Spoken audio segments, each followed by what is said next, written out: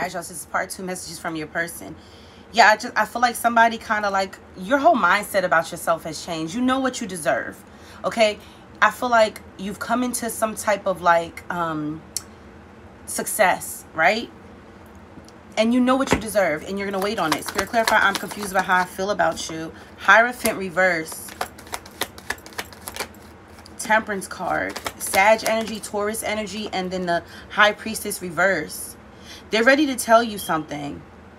Yeah, with the High Priestess here reverse and the Hierophant reverse, I get literally divine counterparts, like divine. But the problem is they're both reverse. So it's like this person wanted to restore this connection. They wanted to restore something, or they had to restore something in themselves in order to understand how they felt about you. Because a lot of it has to do with the fact that this is a very traditional type of person, and this connection was not traditional. It was going against their morals, going against their values. Maybe you two had different belief systems. That's possible. But the Two of Swords reverse, this person knows what they want now. They see clear now. Yeah, Queen of Pentacles reverse. There's something about, it's a bittersweet like success. It's a defeat for them. They lost somebody who nurtured them a lot. You no longer do that anymore. Shadow work, numbing, and mute. See, this person has been working on themselves quietly. They've been putting the work in. Spirit, clarify, I'm really sorry for messing everything up. You deserve so much more. Commitment. Wow, this person wants to give you a commitment. Spirit, clarify, I will always remember you. They want to give you a commitment. Vibration. Something about this situation, it's like they'll always remember you because you helped raise this person's vibrations.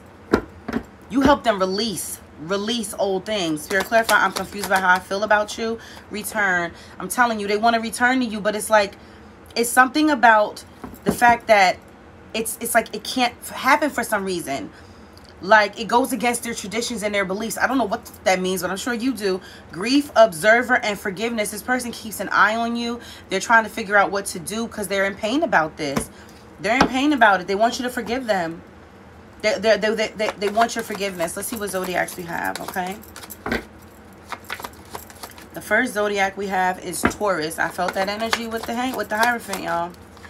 And Leo. Gang, gang. And the last we have is Virgo. Gang, gang. Happy birthday, Virgos.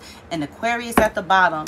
All right, y'all. That's it for you. Two-part message for you from your person. Remember, I will not reach out to you for a reading. If someone does, it's a scam. It's not me. If you want to book with me, link is in my bio to my website, www.alchemygoddess.love. Please keep in mind, I am having an event. Open is having an event October 2nd, 2022 for the community. Please check out my profile and view the information on this open event.